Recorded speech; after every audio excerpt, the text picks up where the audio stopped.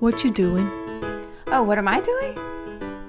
I'm just, after our little discussion the other day about the toys and the issues you guys are having, I totally remembered that I had this book, Life-Changing Magic of Tidying Up by Marie Kondo.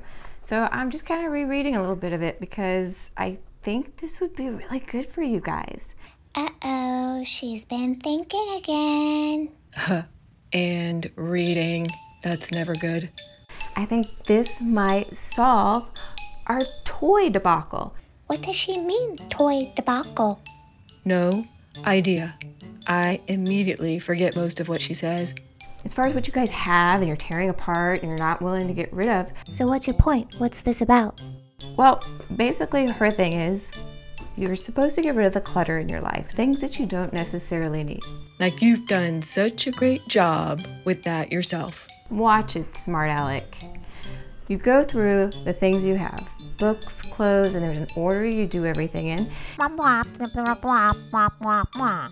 And ask yourself, does this bring me joy or not? What if it doesn't bring you joy? Then you're supposed to thank it for its service and let it go. You aren't bringing me joy right now with this nonsense. Can I let you go? So I have decided that this is something I think you guys really need. Nope. I need bacon snacks. And I think this is something you guys should do. Nope. So why don't we get started? Let's go get the toy basket. Should we humor her? If we ever want another blueberry, I guess so. Okay, here we go. I don't know about this.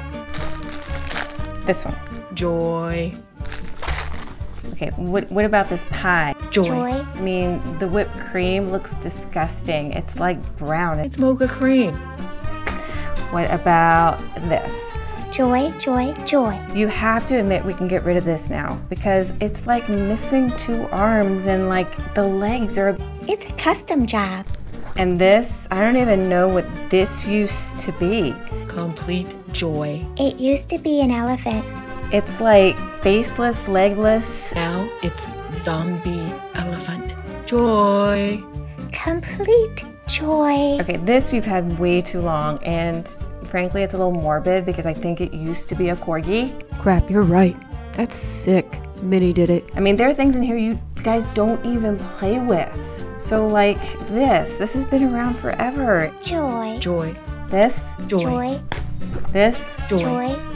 Joy. Joy. This. That's my favorite Frisbee. Joy, joy, joy.